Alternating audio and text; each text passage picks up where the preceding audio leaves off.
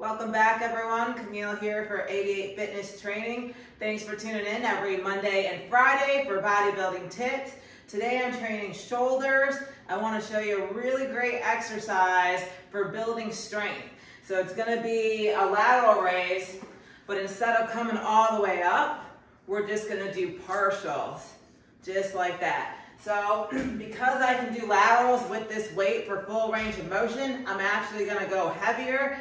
That's the key here. You want to actually move a weight that you normally wouldn't be able to.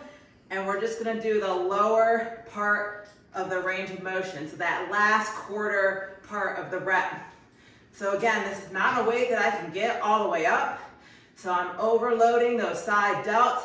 I'm forcing them to get stronger so then I can move more weight with full range of motion.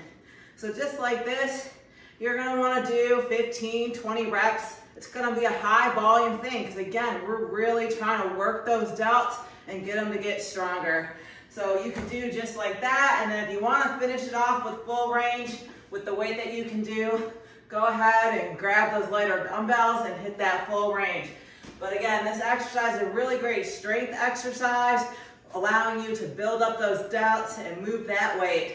So all right, y'all, thanks for tuning in. As always, make sure you hit that like and subscribe button. Stay tuned. Camille, 88 Fitness Training.